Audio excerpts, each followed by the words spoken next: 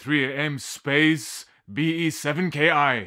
What kind of mathematical equation is that? No, it's actually a new planet we just discovered.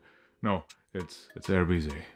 What's up, guys? Welcome to another Mark Hachem video trying to dissect and explain to you some very beautiful, intricate things about the Arabic language. One of which is this. Before I jump in though, let me just give a shout out to our sponsors, Skillshare. Guys, I know how much you love to learn and grow, and Skillshare is a fantastic platform for that.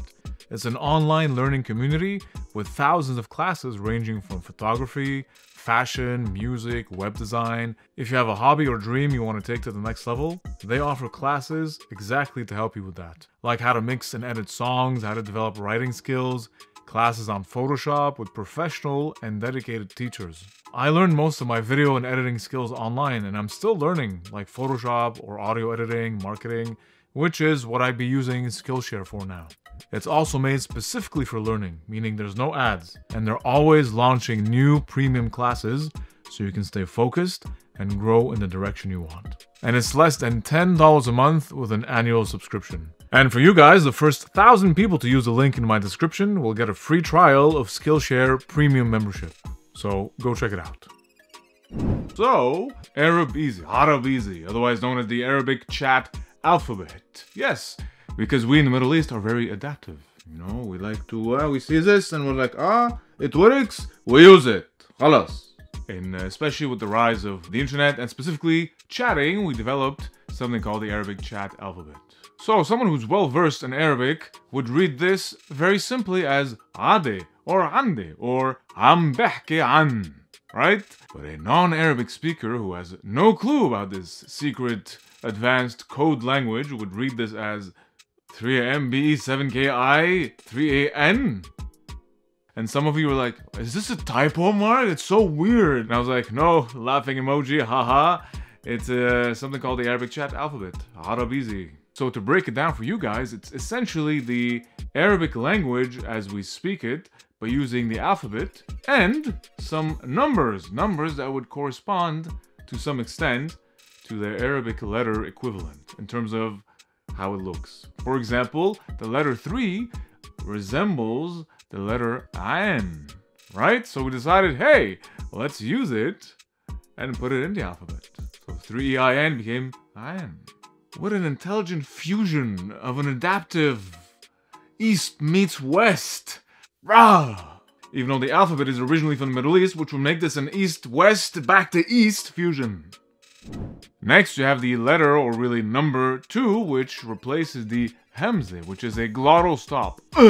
Now, in certain contexts, it also replaces the Qaf. Like in Lebanon, we stop saying Qaf. Like we don't say Daqiqa, we say Da'i'a. So it became D-A-2-I, 2-A. Another common one is the 7. 7 is similar to the Ha letter in Arabic. So we use it for things like Har, 7AR, Haywan, Hak Dahre, that's it, like that. Yeah, like that, very good.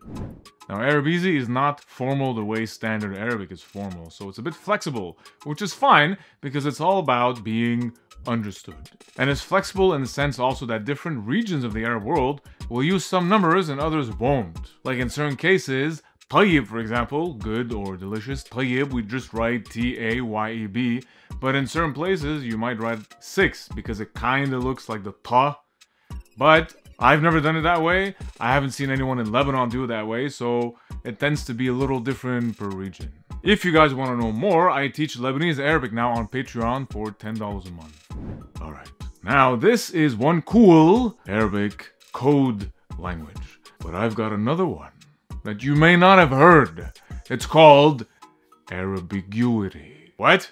Arabiguity. That's right, I just made that up. It's basically Arab ambiguity. Yes, yeah. What does that mean? Well, to do a little revision, a lot of you have heard Inshallah or Bukra, right? Yes, that's an example of Arabiguity. Because Inshallah means if God is willing, hopefully, or just never. So we're getting a PS5? Inshallah, inshallah. But there's more. That's right, we have many more ways we can be mysterious and ambiguous and speak like magicians. For example, Shu ismo. Like جيب لي هذا شو اسمه هناك That's right. What's it called? شو اسمه? What's its name? جيب لي شو اسمه. Your parents probably told that to you when you were young and probably still do, and when they say it, it's so clear in their head that they expect you telepathically to absorb what it means. And the funny part is that sometimes you do. You're like, yeah, I'll get it. How? So, it's telepathy. جيب لي شو اسمه هناك. Yeah, I got it. And you have other times where you start sweating from stress because you're like, what is it? What is it? What is it? شو اسمه الحد اللي هيديك المدري شو. That's another one. مدري شو. It's something like whatever it is. مدري شو. I have no idea. The thing, whatever. Which is even more clear. Then, of course, we have this beautiful little artifact, otherwise known as the sirmeye. Yes. This can be used to properly discipline your children and educate them. A lot of knowledge can be passed on to you from your parents through this vehicle. It's also used as a homing weapon. Usually the mother never misses, which is fascinating. And of course, it can be used to refer to anything, usually to help you also express irritation. Like جيب لي السرمية هناك. And of course, please, if you are told to bring the sirmeye, do not assume it is actually this they're looking for. Because if you bring that to them, it's going to be coming back to you in the face. Don't try and troll your parents. Now imagine you start combining them. Like جيب لي هاي الحد لهيديك شو اسمه المدري شو السرمية. It's really a rabbit hole. And there you go. These are just a few examples of code languages. If you have more, please let me know, whether in Arabic or in another language.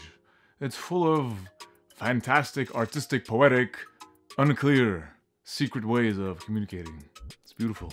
Don't forget to check out Patreon if you want to learn Lebanese lessons. واللي بده يتعلم لبناني يعملوا كليك هلا ويخبر الكل. Tell everybody about the Lebanese lessons and join us if you want something fun, effective, funny, entertaining. Allah.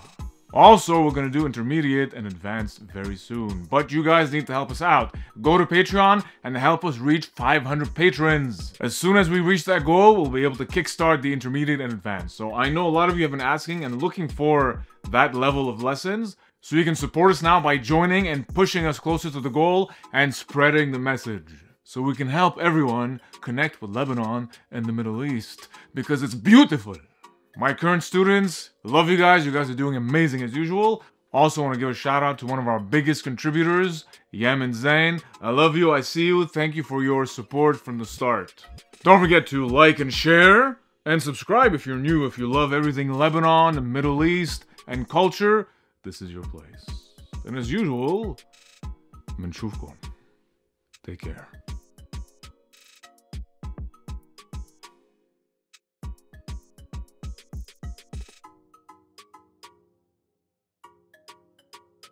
This is a rising picture. Duh.